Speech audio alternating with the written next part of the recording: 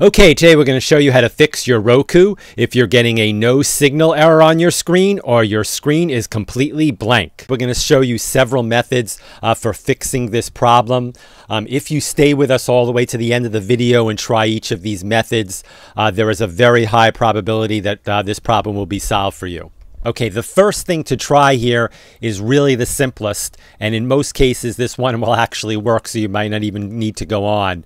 Just simply unplug your Roku from the wall, wait about 60 seconds. Now don't be impatient here, wait the 60 seconds, and then plug it back in. This will reset your Roku, and believe it or not, in most cases, this will get your Roku back to working like normal. If this solves your problem, great. If not, let's do the next thing. I want you to look on the back or side of your TV and find where your Roku is plugged in.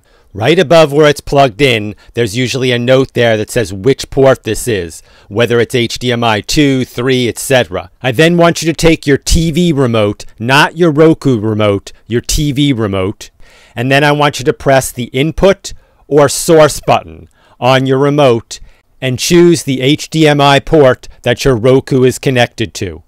That's our video for today. As always, thank you very much for watching, and please remember to subscribe.